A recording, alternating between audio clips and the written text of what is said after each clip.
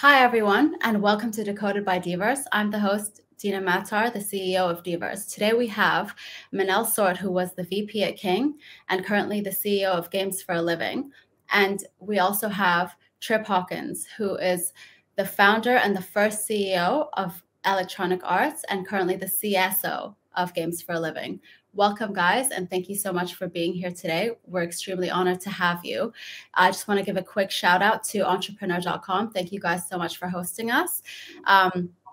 Manel and Trip, it's really great to have you here. Maybe you guys can start by giving us a bit of an introduction. Maybe Manel, you can give us the start. Tell us a little bit about you, your background, and then your experience in the traditional gaming industry and what brought you into the Web3 gaming world. Yeah, for sure, Dina. Thanks for hosting us today. So I started at in the games industry. I mean, games for me, it's always been a passion that I have since I was a kid. I always liked games, and I always kept. I wanted to keep this like Peter Pan kind of a spirit, like whether we age. I keep a bit of me myself, like thinking like a kid. And I started my professional career in games in the late 90s. Back then, I was a developer. I worked on PC games, console games, and then there was a point where I decided to go back to Spain. And the problem was that there was no industry here. So I had to drop my career as an engineer. The last project I worked on I was the lead developer in PlayStation 2 for Worms 3D Mayhem. And then I moved to Spain and had to move my career from developer to entrepreneur. I joined a friend of mine who had a startup. It was called Microshocks. The company went through some difficult times back then, but we revamped it, and in a matter of a couple of years, from 2005 to 2006, we changed the whole thing from a company that was kind of dying to a company that won the second prize to the best game of the year with UEFA Champions League 2007, and that fortunately for us triggered the attention of Trip. As he'll explain later on, that was with Digital Chocolate. They decided to acquire us, and we had the privilege to work with him. I consider him the father of mobile gaming as we know it today. And then we worked together. I specialized during my time at Digital Chocolate at opening new markets. I had the opportunity to try .com games, to try the first smartphone games, to try Facebook games. We got several hits on the different platforms. With, for example, Blocks Deluxe 3D on the iPhone. We got Millionaire City. I think is the most remarkable one, as it was when we entered Facebook games and was the only company at that point to be in the top. You will see all Zynga games, but then was Digital Chocolate in the middle with Millionaire City. We kept doing a lot of games, and then there was a moment when I thought about Trip left Digital Chocolate, and that affected my motivation there. So I decided to start a new startup, and that's when the guys at King reached me out and say, Manel, what about joining us? And I told them, like, initially, like, it's not my thing to work for a big corporation. Like, they were not that big. They were like making $60 million per year back then. But I said, like, I'm an entrepreneur. I like to have my own space. And they told me, like, that was with Sebastian and Ricardo. And they said, look, don't worry. And Stefan Kurgan, they said, don't worry. We're entrepreneurs as well. So we'll give you plenty of freedom. We'll fully empower you. And then you can set up a games studio wherever you feel like. And that's when we started King Games Barcelona. 2 years later, the games created at that studio in Barcelona were generating more than $1 million per day. So we saw a lot of evolution with that. And then we went through all the different phases. We had an IPO. We were acquired by Activision Blizzard. Actually, the last project I worked on were two key projects. One was a version of Call of Duty for mobile, where we had the opportunity to work with the Activision team. And also I worked on a technology that took 3 years. We were working on a model to optimize the games and measure entertainment and be able to figure out how to improve the games further. And we published part of that at the Nature magazine with an article that we worked on for these 3 years, with lots of very interesting conclusions about gaming and how people get engaged in games and what makes games fun or not, things like that. And then at that point, I felt like there was not much more to do in like games as we know them. Like we went from product games to free-to-play games to free-to-play games as a service, and it was very advanced, the model back then. So I decided to retire. Then I had the COVID a few years later, and I that made me reflect about my life, and I realized that games were really important to me, so I decided to go back to gaming. And I also realized that my kids are really important to me, so I decided to have another kid. And that were a couple of key decisions. And when I decided to go back to gaming, I looked at the market, and I felt like blockchain technology was something that was going to be big. Back to the experiences I was mentioning, one of the things that I learned from Trip is that the world is always changing, and you have to interpret it as an opportunity to change the status quo. And for me, blockchain was the best opportunity to do that. Of course, the market back then and still today, it's far from being like mainstream. We went through the same with free-to-play games and with games themselves. I mean, when games came in, people had a lot of issues with them, saying that they're not good for your kids and so forth. So that's overview how we started Games for a Living, and the name of the company actually expresses what we are after. And I think we're in a good track. We're innovating a lot. We're not doing what you've seen in previous games. When you think about Web3 gaming, we're doing something new with a new approach, bringing all our know-how, not only in core gameplay, but also in sustainable business models. So looking forward to see what players think about our approach, especially in March, when we're going to be releasing the first main title, Elemental Riders, will be fully released as free-to-play and play-to-earn. Amazing. Okay, thank you so much for that introduction. Now, Trip, everyone knows you as the founder and the first CEO of Electronic Arts, EA Sports. So can you please tell us a little bit about your background, your journey, how you started EA Sports, and the other companies that you've been involved with? Yeah, maybe let's start there, because there's a lot to go through here. Yeah, thanks, Tina. It's great to be here. I go all the way back to my childhood when I noticed that my brain was on fire when I was playing, and particularly when I was playing games where, I felt like I had some agency. There was some kind of fantasy that gave me some power. And I'm really just talking about card games, board games, even just playing in the backyard and, acting out your fantasies. And I noticed that when I was watching television, I just felt dumber. And so I just started thinking about that. And it's stuff that has been proven by scientists now, that the single best way to increase human intelligence is through interaction. And basically play is interaction. And nowadays, of course, everybody's got devices and they're interacting all the time. And we understand these concepts of engagement and social connection. And, half the world, like me, is introverts. And introverts aren't really always sure how to start a conversation. So it's fantastic in social life for introverts if we have something to do together, like play a game. And these are just things that I kind of recognized when I was a kid. I noticed that some of the most sophisticated games that I felt created the most amazing experience. And I'm thinking now about inventions like Dungeons and Dragons. They're really hard to operate with paper and dice and cards and charts. And most of the kids that I played these more challenging games with, they would tend to prefer to wander off and watch television because it's so easy to use. It's very passive, but you don't realize that you're being kind of dumbed down. And I realized, well, maybe there's a better way to do this to make it less complicated for people to play. And then I saw my first computer and realized, aha, this is the answer. We're going to put all this stuff inside the box and put pretty pictures on the screen like television. And we've now been working on that for 50 years. And I've been active in the game industry that whole time. And there have been many different technology cycles. I've been through all of them, including, the shift as we've gone from, arcades to home computers to internet to mobile devices. And, now it's finally doing what it was always capable of doing. And early in my career, people would say to me, so why do you think games are going to be such a big deal? Around that time, Atari had just imploded and retailers were getting out of video games, and the news media was very negative, like video games were a hula hoop that had failed and everyone was going to move on. And it was just a one and done. And I got tired of being asked about why I thought there was a reason to care about video games.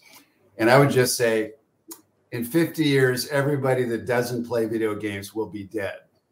And here we are today, and there's now over 3 billion people playing games. And most of the demographic that's not playing games, they are aging, and they are going to age out. And all of the new generations are digital natives. They practically come out of the womb holding a handset. We've got over 10 billion devices that are hooked up on the internet. I mean, it's really pervasive now. A lot of interesting issues and opportunities with that. And it's always been a lot of fun. Wow. That's a long time. That's a lot. Do you mind maybe touching on also your time and, working at Apple with Steve Jobs? I know that you've probably talked about this a lot, but obviously this is something I'm also interested in hearing about. What was that experience like? Yeah, well, one of the things that may surprise you is that I was working in a computer think tank as a summer job in college in 1975. And I already knew I needed to learn about computers. And so I'm doing that. And then a colleague comes back from lunch and he tells me he had just been in a store called the Computer Store in Santa Monica, California. And they were basically taking the computer terminals, like the ones that we used at our office to talk to the mainframe. And he said, yeah, you can actually rent them and take them home. And they only cost $10 an hour to use. Wow. And I thought about that. I said, wow, okay, this is the start of consumer computing in the home. How long is it going to take for enough computers to get into homes that I can start the game company I want to start, which would become Electronic Arts? So this is in 1975. And after my colleague wandered back to his office, I just grabbed a piece of notepaper and I started calculating how fast I think computers would get into homes. And I decided in 1975 that I would start my company in 1982, that would be the right time to do it. And there were things that I wanted to do, like finish school. And I also wanted to work in a computer hardware company that was selling computers into the home, so that I could, number one, learn how to run my own business, but also I wanted to get more machines in the home so that I can make the games for them. So that's why I wanted to work for a company like Apple. And I had to kind of engineer it, because I'm not an engineer myself. I'm more of a marketing person. And I thought, how do I get a job in Silicon Valley when they, pretty much are all engineers? And I thought, okay, I'm going to figure out how I can write the first national market research study about personal computers. And I was able to do that. I found a market research firm and had to jump through a lot of hoops, but I became the author of that study, and it gave me an excuse to be in contact with all these fledgling little companies. And when I was actually producing that study, Apple only had maybe 10 office workers. They were maybe making about 100 hobby computers a month. And it was just a tiny little company in a tiny little industry. But because I wrote this study and got it on Apple's radar, one day I'm at home and my phone rings and it's Steve Jobs, and he's berating me because the marketing I was doing about the study through my research company that I was working for, there was a statement that I made about how Apple was misleading in their advertising, because they claim to be the best-selling personal computer, which is not even remotely close to being true. Radio Shack selling a huge number of these TRS-80s, known as the Trash 80. Not a great machine, but Radio Shack had thousands of stores and a lower price. Anyway, I had to hold the phone out for a while until Steve calmed down. And then I started explaining to him what I said about Apple in the study, and I read it to him, and he was very flattered because, in fact, I was quite taken with Apple and had a lot of nice to say about them. And of course, he knew that I knew the truth, and I'm just reporting the truth. He just wasn't very happy about it because it made their ads look bad. Anyway, I told him, this is a study that if you adjust for inflation, today that study would be about $5,000 in today's dollars. And if you're a little startup like Apple, you can't afford to buy it. The customers are generally, venture capital firms and, big investors and big corporations. But I said to Steve, look, I'm actually looking for a job in the industry, and I'd be happy to come down and talk to you guys, and I'll bring a copy of the study and you can look at it. So I'm giving them a chance to have a free look at this $5,000 research report. And they jumped on that like a live grenade. And once I got down there and, they realized, wow, we need this guy. And so they made me an offer, and I got plenty of other offers from other personal computer companies, and decided, I really think Apple's the right one.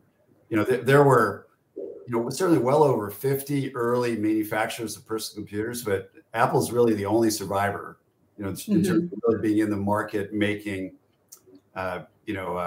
products for humans to use. And again, I guess I had pretty good instincts about how to pick them. And then I worked there for 4 years. And over that 4-year period, we went from this tiny little thing to a Fortune 500 public company doing $1 billion a year in revenue with 4,000 employees. And I was always working with the founders. And in fact, when I started Electronic Arts, Woz became a board member and was a really fantastic colleague to have involved for the first 3 or 4 years at EA. And there was some real great talent leading Apple, and they were a lot of fun to work with. Steve deserves his bad reputation. He liked to blow people up. But what was interesting about him is that he dropped out of school really early and wasn't really a big reader. So the way Steve learned was through debate with people. And he needed to have people like me around that were good at doing that with him and that could help him learn things. It's like you're having a Socratic dialogue, basically, and trying to figure out interesting questions and problems. And if he decided that he needed you and he respected your intellect, then you got to be in his inner circle. And I saw how he kind of decided who was in and who was out. And basically, you got treated a lot better if you were in the inner circle. And we had a lot of fun together because we were both, in our early 20s at that time, and we hung out a lot personally and had a lot of very personal conversations. And then he was really infuriated when I left. But the calendar rolled around. It was 1982. The game industry was, really actually a thing already, and I was actually feeling like I was kind of late. And that's when I left to start Electronic Arts. Yeah, he was not very pleased. Well, to be fair, that sounds honestly like an incredible experience. Out of all the offers, I'm sure coming back now, you can see that Apple was probably the right choice, especially considering, where we are today. Everyone's using MacBooks. I'm using one right now. So I'm sure you guys are also using Apple products. Yeah, I think it's just a part of everyone's everyday. Yeah, I've got everyone's just living off it now. And just to make a quick comment about Electronic Arts, when I started EA, I counted up, because I'm sort of a natural researcher. So I counted up all the companies that were making like cartridges for products like the early Atari and the fledgling computer game companies that were making games for the Apple II and the Commodore PAT and various other early PCs. And we'd already had a couple of the first West Coast computer fairs where there were conferences where these little companies could go show you their stuff. And that was all happening kind of in my backyard. So I was able to make a list of 135 competitors to EA when we started. And basically, Activision existed, but they went out of business a few years later. And so there was an early Activision, and then Bobby Kotick basically bought some of the assets, including the name, out of bankruptcy and restarted it. But out of those 135, none of them are still around as independent companies. The only one that made it, Apple was the only one that made it in their group. EA was the only one that made it in their group of 136. So pretty remarkable when I look back on it. And of course, I've had plenty of business projects that haven't worked out. I mean, nobody hits a home run in every swing, and you got to roll with the punches. But this is what's so great about innovation and technology, is that there's always ways to improve it. There's always ways to disrupt what's going on. There's always ways to make things better. And that's what we're trying to do with Games for a Living. That's amazing. Well, maybe you guys can tell us a little bit about, how it was working together with Digital Chocolate, and then how you both got into the Web3 space. So basically how you went from that to, doing your own things and then coming back together and creating Games for a Living. Maybe Manel, you wanna give us sure. Yeah. On my end, the experience of working with Trip was very unique. I mean, when he tells you about these stories, I remember like lots of them, like when the mouse was invented, when the scroll was, where they had to decide whether the scroll moved in one way or another. Yeah. When they were creating the icons and all these things, that was so inspiring. And especially like I was from Spain and I had been in the UK, but our vision here was very close. Was more like when you are at school in Spain. Teachers were telling you like, we know everything about the world, and we know about how the world works. And then working with all of the time with Trip, it was a completely different experience. It was like, no, the world is all to be invented, and it will. I mean, you are here today, and whenever like 50 years later, I mean, whatever it's there, it's going to be completely different to what you have today. And that opened like just so many things, and a level of creativity, and also I think it's very important, the lack of fear on failure. Like, let's try this, let's try that. That's how innovation comes in. Also, that's how you build your knowledge, by trying things and being bold sometimes, and trying to open new markets. Like I always I realize that Trip sees the market as like 20 years from now. Like he sees many of the things that he may be saying today that actually are going to happen, but people don't really see that they are going to happen. And then when I was listening to him talking, I always thought like, okay, that is going to happen sometime, so I better take advantage about all these ideas and apply. And I mentioned this because that was very relevant on many of the things we did. And I did also later on at King. I was reusing many of the concepts that Trip had told us back in the time, like things from 2006. I was using them in about 2016, 17. Like that was great. So for me, it was always like an amazing experience. I always felt really fortunate to having had the opportunity to work with him.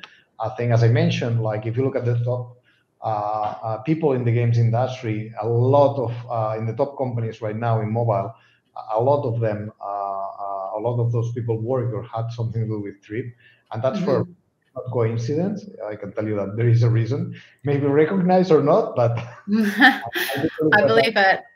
Yeah. Well, from my point of view, I'll just say that Manel is a really great human being, and he's just a good guy, and so he's a pleasure to work with. I mean, not every colleague or every employee is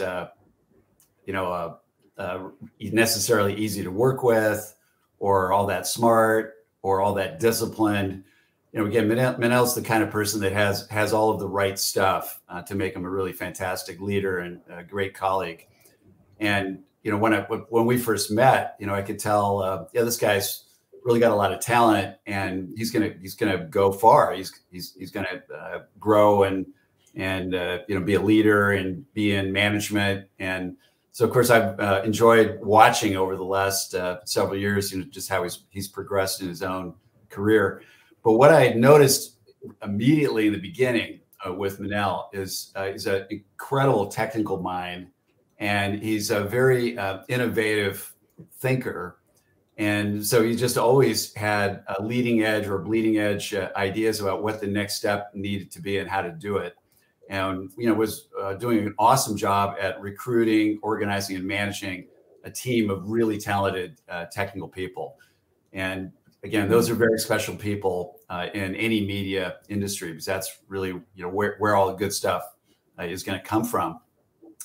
And, he and I shared this very early interest in, not just free to play, but free to play games that have virtual goods economies. And that's just something that has been a really fascinating subject for me for quite a long time, and for Manel also. And I noticed when we were collaborating, particularly on Millionaire City, that he was making breakthrough observations and had breakthrough ideas about the right way to do it. And just these ideas that were clearly going to be industry leading ideas and insights about, say, the best practices, the right way to do these kinds of games that operate this way. And it was an industry struggle. I mean, pretty much over the last 15 years, there's been a real struggle for the industry, and there have been some very big successes, several, multi-billion-dollar games that are free to play with virtual goods. But mostly, only about one out of every 1,000 mobile games that launches in the App Store ends up making a profit. I mean, it's a really, really tough space. And it's not just the case in mobile. It's also true, on the internet as a whole, on the PC and so on. And, basically it's taken us all this time to really understand as an industry what these best practices are. What's the right way to make these games so that it's a win-win, because you want the customers to feel like they're winning. And then you also need to make money in order to survive as a game company.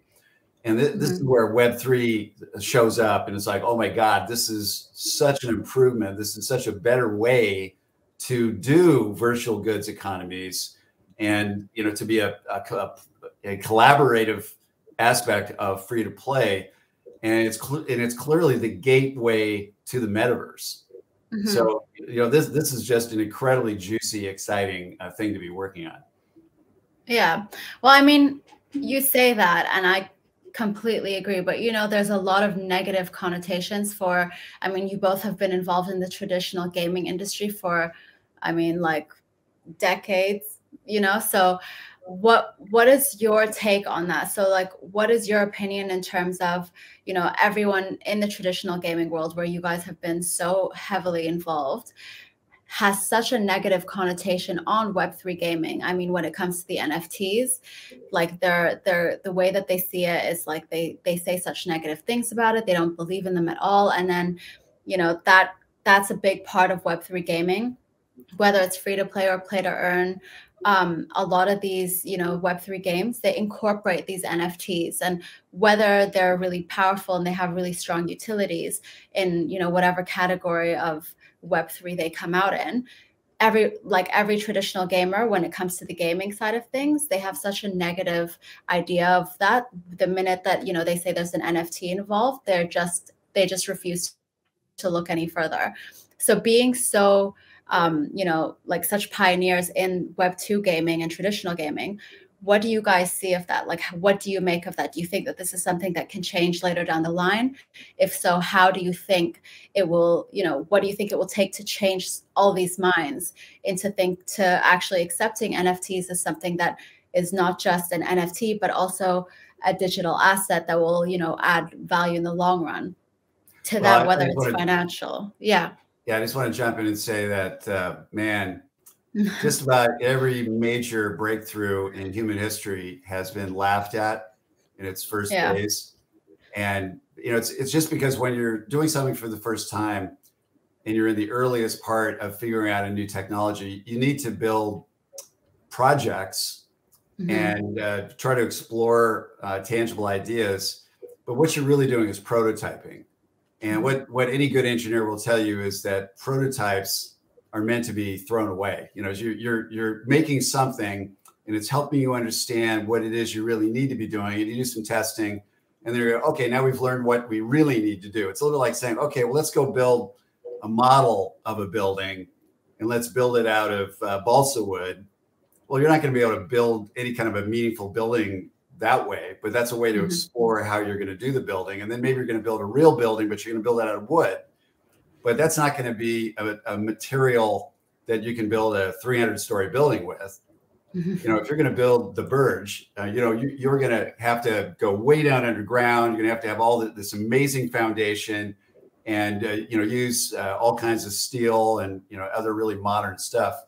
So it takes a while for any new technology to go through those steps. And you know, you go look at the first generation of NFTs, just a lot of it was garbage.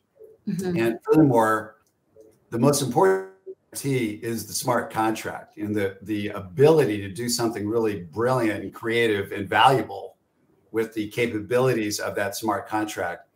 And it is really simple-minded, passive NFT things like 2D art. Okay, that's a prototype. That's a good thing to practice with, but that's not the end game for something like Web3. And if you're just going to do that, you're going to have some speculators and you're going to have plenty of scams, and it's not going to be very interesting. But it, you know, it sort of gave everything a bad name. I remember a year ago, I was talking to a very notable venture capitalist from a very successful firm that has done a lot in games and a lot in Web3. And I asked him about their deal flow. And by the way, this is before the crypto crash. And he says, 99% of the deals we see are scams. And I laughed. And you know, we're talking about it. And basically, I couldn't tell if he was absolutely serious, but in hindsight, maybe he really was serious. But you know, that was just something that was true. There were a lot of pump and dumps, and people thinking, hey, we can do a coin offering, and some idiots are going to buy the stuff and overpay for it, and then we're all going to sell it without everybody knowing we're selling it. You know, it's just, yeah, it was all terrible, and that's one of the reasons why the crypto crash happened. So, well, yeah, I mean, like on that, I would like to add that if you zoom out a bit, like we had these very early days when there were no games, as Trip was pointing out, and then all of a sudden games appeared, and guess what people said about games? Like they are really bad for you, etc., etc. So at that point, games went from 0 to about 40 billion in about 20 years or so in terms of market.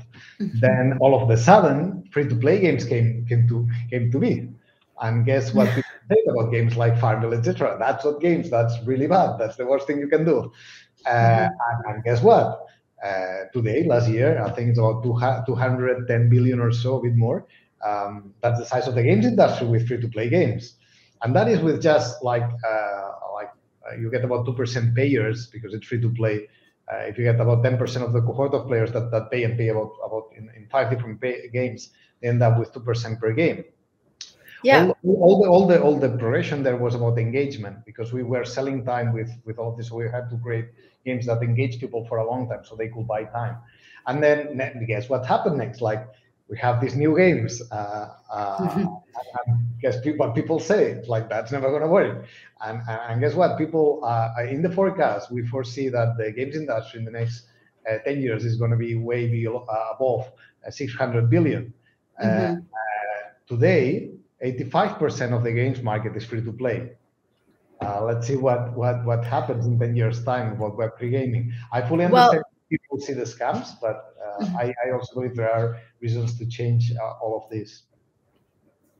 Well, actually, it's funny you guys mentioned that, because, you know, currently, like the global games market is actually, in terms of revenue, it's a lot bigger than Hollywood and the overall music industry combined. So like, did you guys in the past, like when you guys got started, like you mentioned it now, it's like over $200 billion in terms of, you know, the value of the gaming industry, but that's more than Hollywood movies and the music industry, which are two of the large, it's the most dominating in terms of all entertainment industry.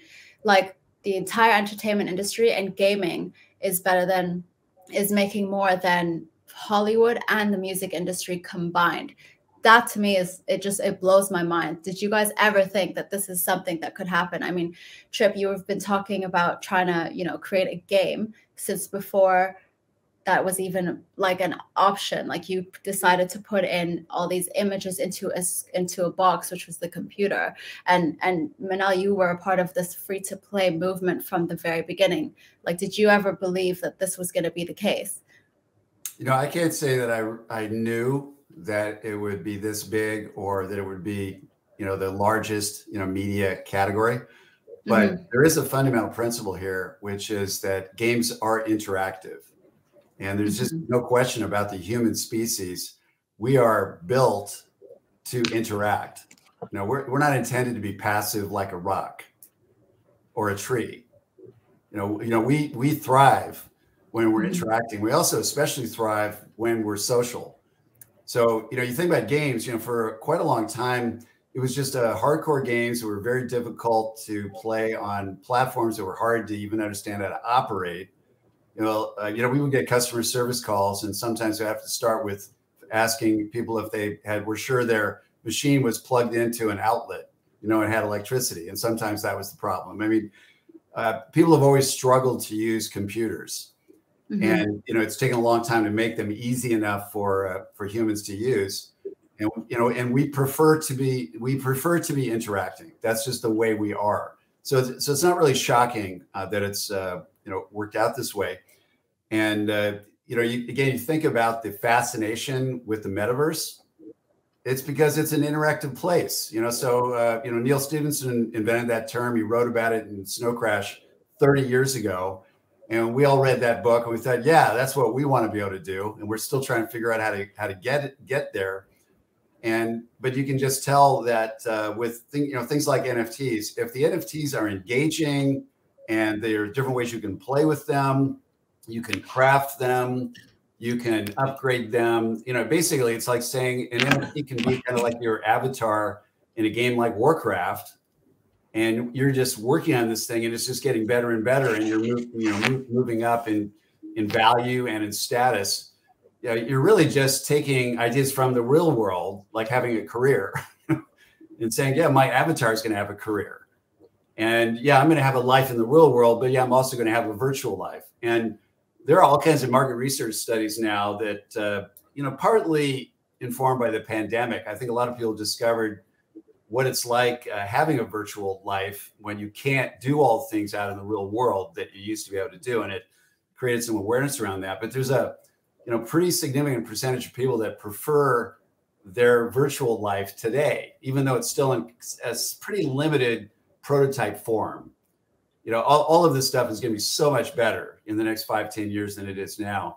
And you have to realize that, Manel pointed this out earlier, the average mobile game or any free-to-play game, the average free-to-play game fails to convert 98% of the players to pay for it.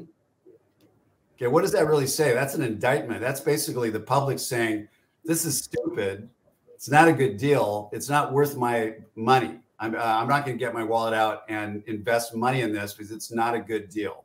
There's a bunch of reasons for that, but these are the kind of problems that Web3 is designed to solve. And that's why it's such an important stepping stone to get to the metaverse. Amazing. And you two being involved with games for a living, can you talk about how you guys are, solving that problem? So you can maybe explain, you obviously understand the way that obviously these traditional gamers think. You have the statistics, you have all the information. So what are you guys going to do to make games for a living something that's not going to give them that same impression? For sure. So let's first assess the problem we have right now. I mean, the first break was with Axie Infinity. You have two axes, you create a new one, you have created value, you can sell it, okay? The only problem is that for the first two axes, you have to make a payment, and then there is this mechanics that doesn't sustain in the long run. So first of all, you need to think about the core issue right now. Many of the games, you have like different categories of games. One of the categories is you play a game, you get a token, and that token is a value that you acquire, and then you can sell it for a better price, okay? Now, the problem you have with this approach is that basically the ones that will get the most token are the ones that either pay or are the most skilled ones, okay? What will happen is that they will have, imagine there is a group of people, these are the most skilled ones and the ones that pay the most. Now, after one iteration, guess what? They will get all the rewards, so they want to play more. But all the other ones are not having fun, so they will just give up, say, like, this is not sustainable.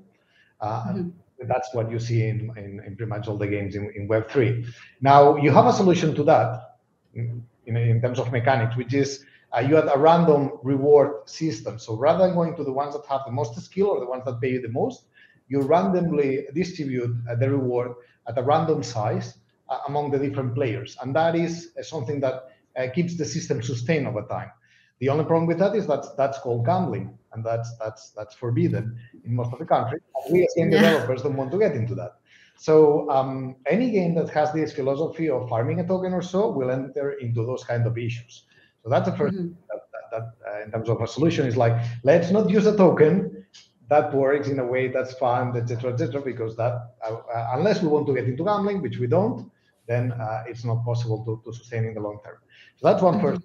If we have a token, in our case, is more kind of an airline as a air miles, etc. is a affiliation program and works with VIP status, etc. Which is very standard. And then where you can focus on is what Trip was saying before, is these NFTs that evolve and have way more depth.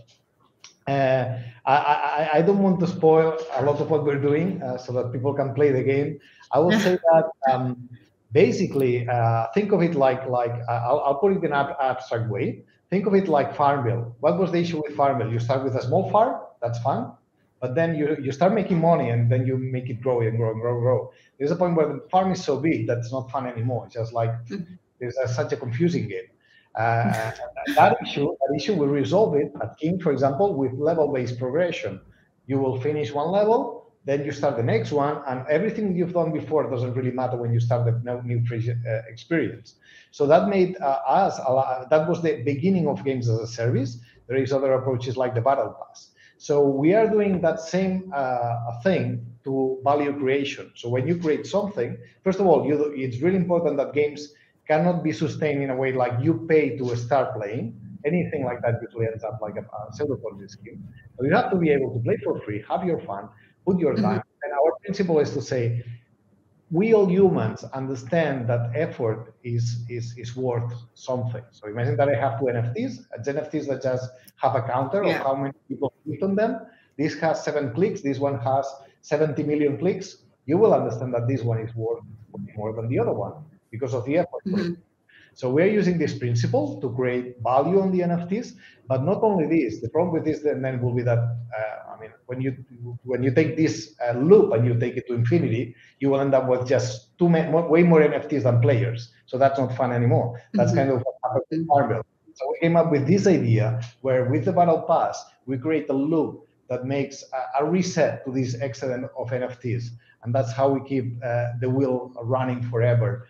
But besides that, which is more on the business side, you need great games. And also, to my experience, always when you have to enter a new market, and that's something that's very hard for creatives, you need to come up with new IP. If you think about all the big market changes, like think about the games that made it to Facebook, you have Cityville, Farmville, Millionaire City, Mafia Wars, all of those were new IPs. Think about the top IPs in mobile. Like when we went to mobile, it's all about new IPs. The only one that like you have, I don't know, from mobile these days you have from Fortnite to Candy Crush, going through, I don't know, the ones we did like Babowitz, Papapea, Diamondiga. All of those are new IPs. If you take, if you look at those, the only one I will say in the last change was like something like Pokemon Go, for example. That's an exception. So I think the combination of all of these, like a great game, an innovative IP, a new business model, it's what's required to get a hit.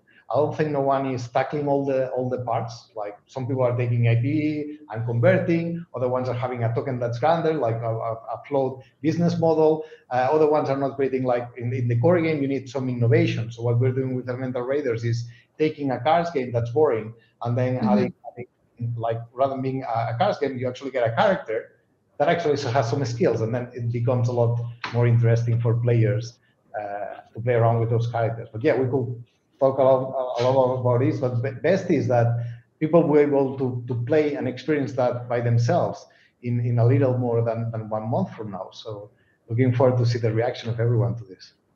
Yeah, I just want to point out that if you go back to the launch of Fortnite, you know, the industry had already progressed to a point where the most important thing to players is the social value of playing games.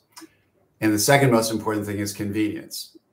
this is a big change, because for decades it was more about hardware performance and trying to improve 3D models and, you know, frame rates and stuff like that. And you know, that was really more relevant to that smaller segment of the audience that you know, really thought of it as a hardcore hobby. But when you get to these mass markets, generally mass markets, yeah, you know, social value and convenience, those are the kind of things that rise to the top. So Fortnite comes out, and technically it's a shooter. Your goal is to kill everyone. Okay, that's a fairly traditional kind of game. Yeah, let's go be the winner at the top of the pile after we kill everyone else. And generally the game is trying to kill us, and we're trying to beat the game, right? Well, Fortnite actually didn't focus on that. They focused more on making it a big party. They gave players all these fashion options about their outfit, their skin, about their weapon, what it looked like, and you know, gave you these really oddball choices, like you could look like a 10-foot tall pink bunny, and your weapon like a dolphin. You know, it's like you could do all kinds of goofy stuff. And at that time, Sony PlayStation players had never been able to play on the same map with their friends that own Xboxes. And Fortnite took off, and it has crossplay. And so basically suddenly there's all these there's all this pressure on Sony saying, hey, can you let us play with our friends that are on the Xbox? And it was the first time Sony said, okay. And that contributed to it being a bigger phenomenon. Also, because it's free to play. You know, again, Fortnite's a traditional AAA game company. They don't really have a prior history of having things be free to play, but Fortnite's free to play. And so now you can go ask your friends to play with you, and it doesn't matter what screen or device they have, they can get to Fortnite. Okay, so this is like the beginning of the first meaningful prototype of the metaverse, really, is what Fortnite is. And yeah. But here's the thing, is that Fortnite sits on walled garden platforms, including Apple, and they're suing Apple about it, and on PlayStation, etc. And Fortnite itself is a walled garden game. So if I want to buy an item in Fortnite, they don't even give me permission to trade it with other players in Fortnite. And there's no marketplace, and there's no independent marketplace outside Fortnite. So it's all it's almost that what Fortnite does in managing their economy is as bad for the public as what Apple does in managing theirs. So this is where Web3 comes in, because now we're going to say, look, when you buy that asset, you really own it, and you've got agency, you've got freedom of choice about how to develop it, improve it, utilize it, play with it, engage with it, share it. And also you can go buy it in different places and ways, and you can go sell it in different places and ways. And what that does is create more competition around pricing. And you know, you probably haven't thought about this, but you know, how much things cost has a lot to do with the fact that 98% of those players are not spending money. And if I put in front of you the same item, and I offer, in one place says, here, it's going to cost you $99, and over here it's going to cost $142. That's a whopping difference. Yeah. Well, that's what a developer has to do to raise their price of everything. If they want to get the 99 cents, they've got to raise it to 142, because 30% of 142 is going to take it back down to around $100.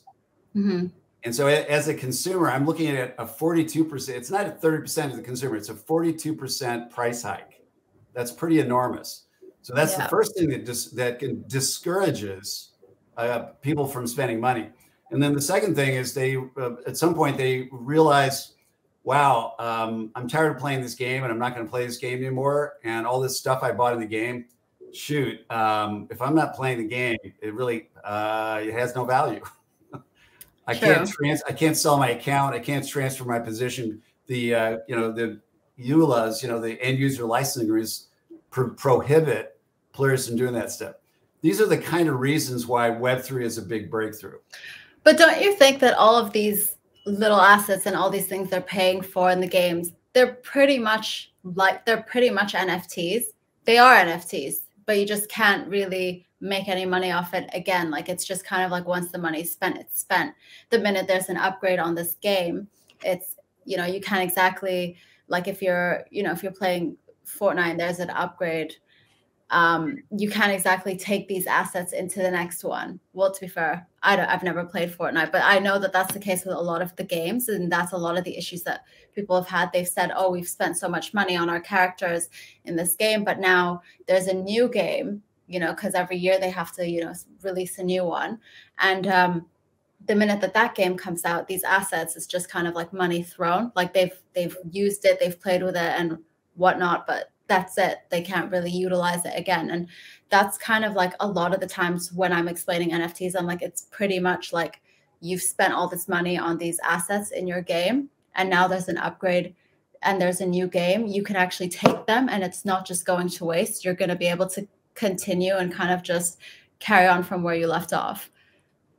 Yeah, you know, and by the way, let's take an example like Magic the Gathering, you know, the first trading card game, you know, so it's a paper card game. Those customers are in a different situation because there is a wide open aftermarket, including places like eBay, where you can buy and sell those cards. And so every Magic player, I know plenty of people who play Magic that have spent over $20,000 on Magic cards. And I've never, in the last, you know, this is a 30-year-old game. It does $1 billion a year in business even now. It's a very successful game design. It has an economy that's much closer to a Web3 economy, because basically I can do whatever I want to do with, you know, I'm buying the cards and I can enjoy playing with them. I can trade them, I can sell them. And it's from my point of view, it's a valuable collection. And there's a lot of emotional attachment to various cards and memories, and you know, and it's again a situation where the customer knows what they're buying, and they know they have the freedom to transact with it. It's not under somebody else's control. Mm-hmm. Yeah, I believe, like, to be fair, Manel, what's your take on this? I mean, you've worked with King, like, you guys, you've personally, you know, you've released about 60 titles. So when it comes to, you know, the whole title of like these assets, in-game assets, and what is your take on it? Like, what do you make of that in the Web3 world? Yeah, I agree. Like on the like, if you look at the first layer of all of this is like this, but I just to be very clear, you take Fortnite and you make the skins and NFT, that will kill Fortnite's business. Okay, because those NFTs don't have any of the elements that I was talking about before. At the end of the day, how Fortnite makes money is that they sell these NFTs to their players. If they can then share it and sell it among them, the revenues will go downhill. So, as I was mentioning, like we have this foundation, and there will be a lot of evolution based on this. And on the high level, the opportunity is very clear. As he was pointing out, if you take this 2% conversion, you just make it 4%, you will double the revenue of the whole games industry. We've seen that over and over again. Every time there is a change, what makes the difference is that it's what gamers want. So at the beginning, there were some of the gamers that opposed to free-to-play games, but some liked them. And I think today we say, look, we're going to delete all the free-to-play games that are out there, from League of Legends to Fortnite, going through Candy Crush or a Clash Royale. People will then like that. That will be like, why are you doing that? No? So I think we're going to be evolving towards that direction with these changes. But I think the core is, as you were saying about the smart contracts, is like, don't think of it as just something that you can take and trade. Make it deeper, add more depth into it, so that the business model gets enriched. And then it's when, at the end of it, it's a competition between all the game companies.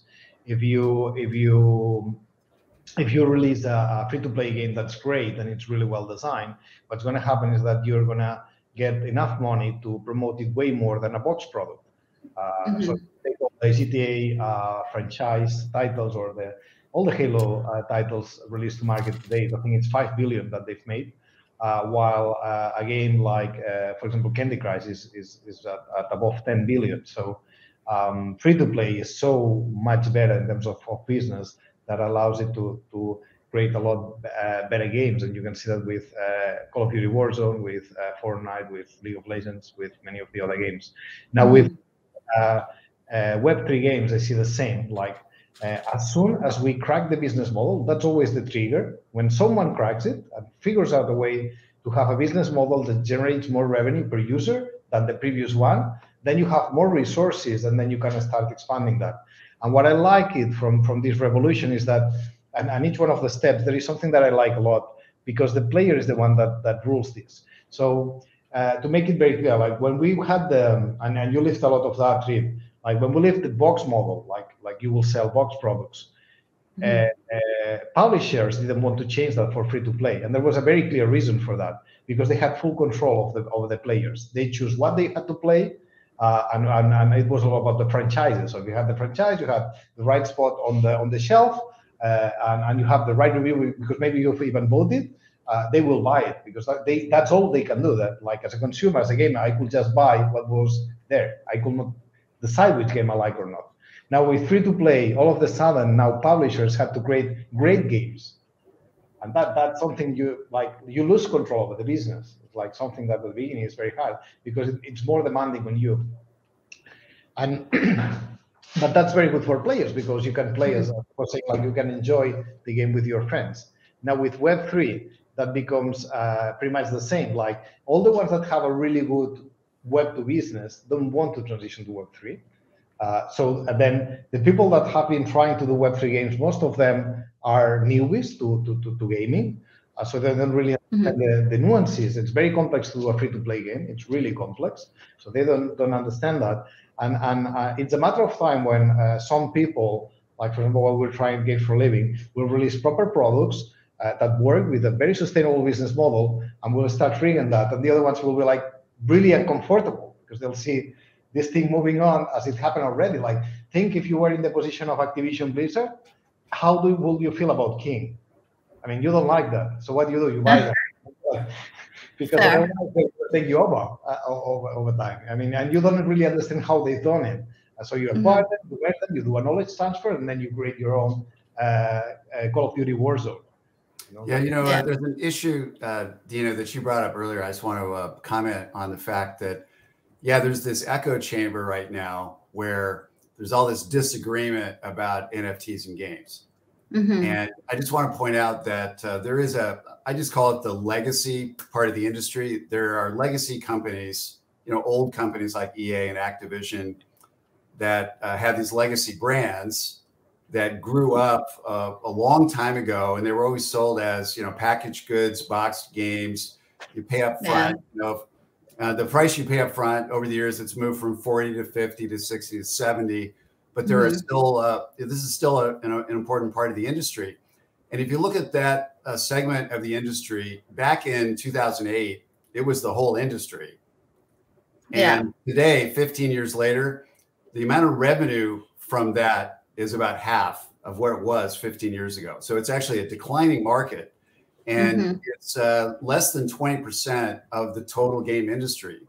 So it's still a decent amount of money. And if you've got a brand like Call of Duty or Battlefield, or there's various others, they want to get paid up front, and they want to keep doing that.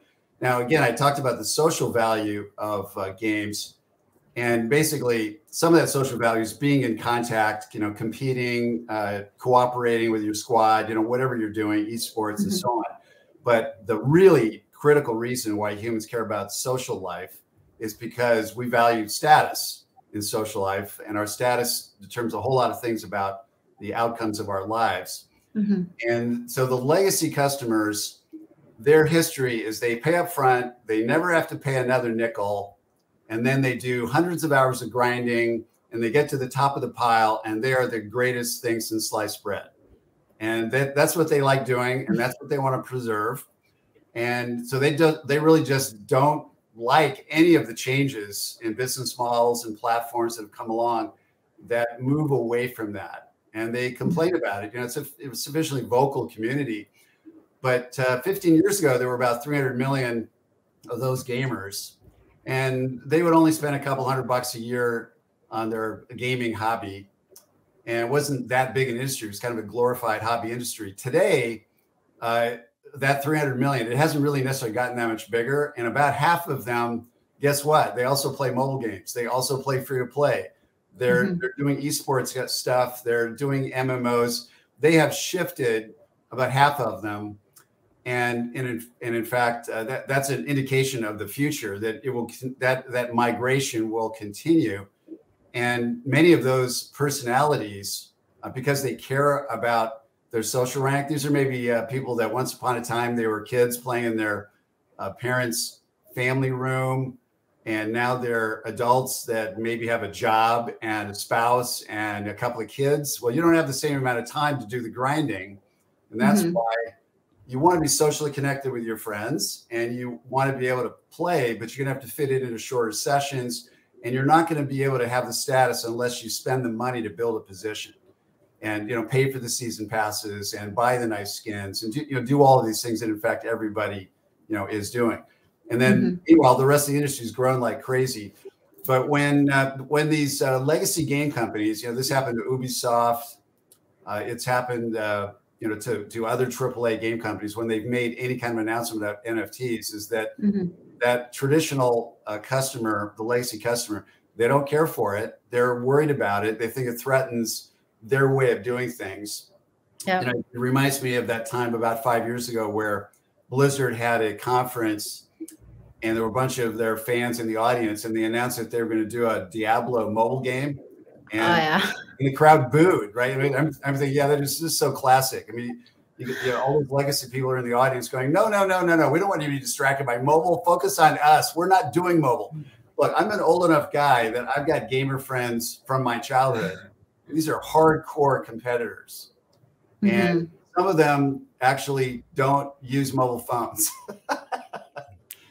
It's like, okay, you want to talk about old people that haven't changed. Some of them don't use mobile phones, but they're hardcore internet PC gamers. And they don't want it to change you. But I remember this, didn't they? Because of the way their fans reacted, they actually ended up not going with it, didn't they? They just scratched it. A lot of them got scared and said, wow, we got to, we don't want to mess up the vibe of this thing we got going. But to be fair, I also get it. Yeah, I also get it, because the actual gaming, the gamer community itself, we've seen what happened with GameStop. These guys have power. Everyone can say whatever they want about them. There is such a strong, and the thing is because of, like you mentioned, it's about having that community, that social side of things when you're gaming with people. They have such a strong bond. There's such a strong connection between gamers in any community that they're hanging out at, like Discord or Reddit. These guys have a strong bond, and they are powerful, because if they want to decide to become a mob and come for something, let's say with the Diablo incident, they'll do it, and they've succeeded. So why wouldn't they, come for them? They've been with them from the start as well. So they obviously feel entitled to have that opinion. And I think as there's two sides to the reaction. So with Diablo saying, okay, we're going to listen to the community, it's kind of giving the community that almost that DAO. If we want to make it into a crypto thing, it's like a DAO. It's they said no, so it's a no. But at the same time, it's well, they were too scared to try because of that. But anyways, that's just the power of the gaming community. Put the finishing touch on what you just said. Yeah. Disruptive products. That was a term coined by Clayton Christensen, who is the Harvard researcher that kind of figured out how to describe how disruption works. One of the things, he and his team studied lots of different industries, and a pattern they saw everywhere is that big companies get disrupted. And one of the reasons they get disrupted is they are listening too much to their legacy customers. And that just keeps them in that little box. Wow.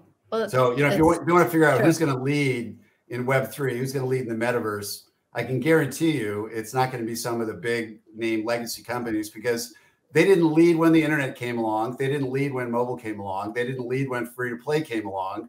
They didn't lead when Facebook social games came along. They're not leading now in Web3. I mean, this is just the way it is. Anyway, we're excited to have the opportunity to lead. Yeah, I'm excited to see it. I'm enjoying working with you guys. I'm very grateful to have had you here today. So I just want to say thank you both so much. Thank you so much, Trip Hawkins, and thank you so much, Manel Sort. It's been a pleasure speaking with you both today. So thank you for being here, and thank you, Entrepreneur, for hosting us. Likewise. Today. Thank you.